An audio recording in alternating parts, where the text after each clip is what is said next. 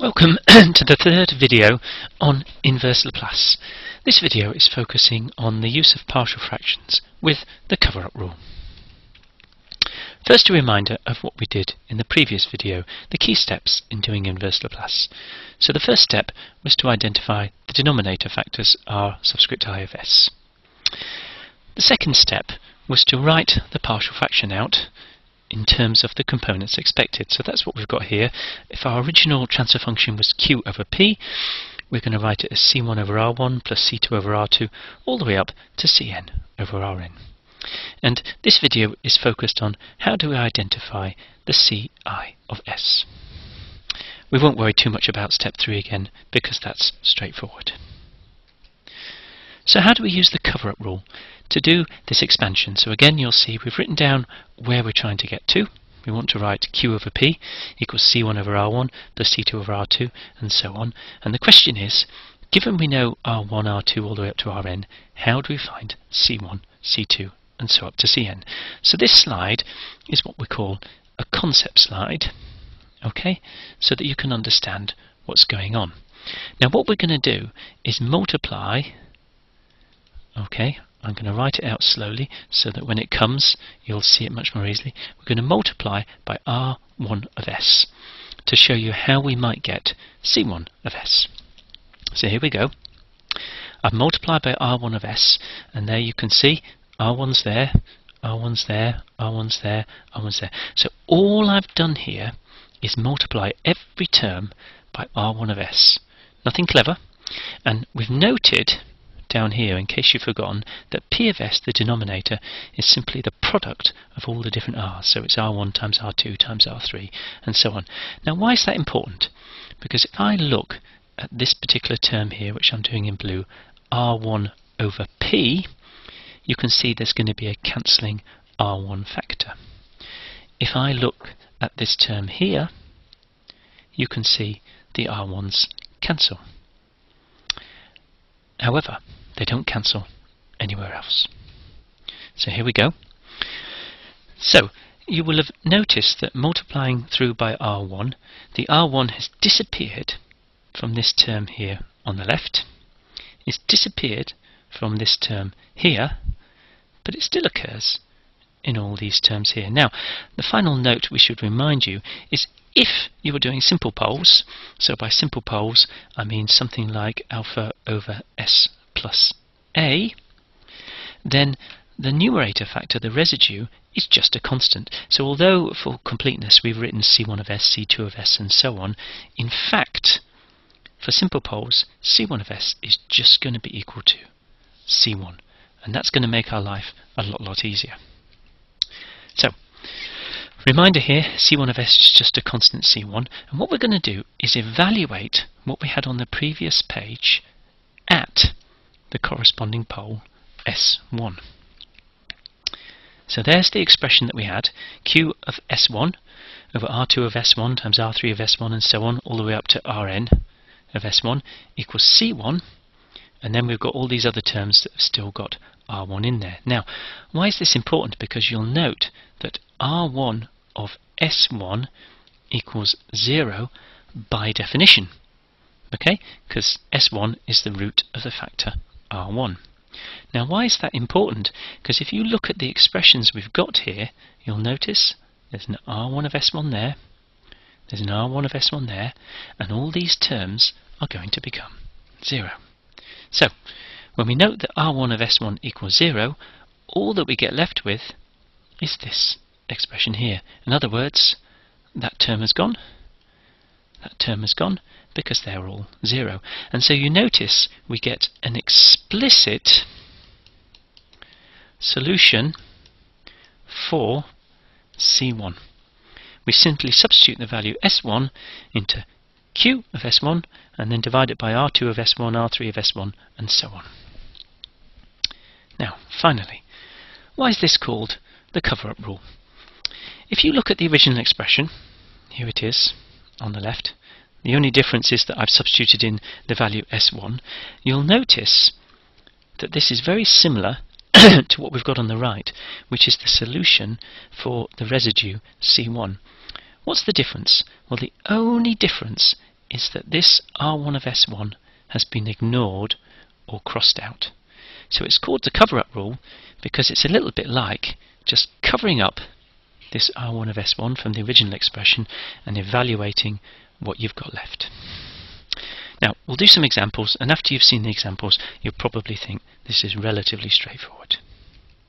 So here we go, example 1, where we've got g of s equals 4 over s plus 1 times s plus 2, and we're going to write that as partial fractions a over s plus 1, s plus 2. Now first, remember what the technique is. We're going to set s equal to si, where si is a root, and that will give us the corresponding residue ci. So here we go. Step 1.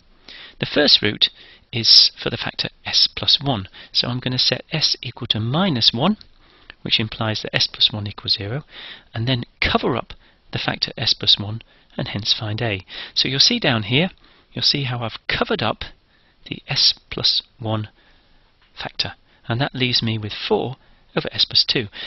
Now when I substitute in s equal minus 1, I get 4 over 1 equals 4, and therefore a equals 4. Let's try this now for the second one, factor. So here I'm going to set s equal to minus 2 because I've got a factor s plus 2. So again, if you look down here, you see I've taken the original expression and I've covered up the s plus 2, which leaves me with 4 over s plus 1. And then I substitute in s equal minus 2, and I get 4 over minus 1 equals minus 4, which gives me b. Right, example 2. We've got 5 over s plus 4 times s plus 2. So first of all, if I write this in partial fractions, I've got a over s plus 4 plus b over s plus 2. So the first thing I'm going to do is I'm going to set s equal to minus 4 and cover up the s plus 4. So that's going to give me 5 over minus 4 plus 2, that's the s plus 2 term, equals a, which equals minus 2.5. Next, I want the b, so I'm going to set s equal to minus 2. And so I've now got 5 over minus 2 plus 4, so that's the s plus 4 term, because I've ignored the s plus 2 term, equals b, which equals 2.5. So in essence, I've got g equals 2.5 over s plus 2 minus 2.5 over s plus 4. Now, you notice the box at the bottom here, which says the final step is to convert back to the time domain, so the underlying g of t here is going to be 2.5, which is a common factor, e to the minus 2t minus e to the minus 4t. Right, one more example. G of s equals 10 over s times s plus 2 times s plus 1. So again, we write it out in partial fraction form. I've got a over s plus b over s plus 2 plus c over s plus 1. So doing these in turn, I'm going to set s equal to 0, which will give me the a term. So I ignore the s term, and what I get left with is 10 over 2 times 1 equals a, which equals 5. I'm going to set s equal to minus 2, so that's for the s plus 2 term, and so what I get now is 10 over minus 2 times minus 1, so that's the s term and the s plus 1 term, equals b, which again gives me 5. And finally, s equal minus 1, and so that gives me 10 over minus 1 times 1 equals c, which equals minus 10. So what I've got, in summary, is g equals 5 over s plus 5 over s plus 2 minus 10 over s plus 1. And if I want the underlying time domain signal, it's g of t equals 5 minus 5 e to the minus 2t, sorry, plus 5 e to the minus 2t, minus 10 e to the minus t. Finally, just some notes before we finish. This particular video has focused on simple roots. That's roots of the form alpha over s plus a. We haven't looked at quadratic factors, which you need for complex roots. We haven't looked at repeated roots. Now, by repeated roots, I mean things of the form alpha of s over s plus a squared, or s plus a cubed, and so on. And we also haven't looked at the impact of delays.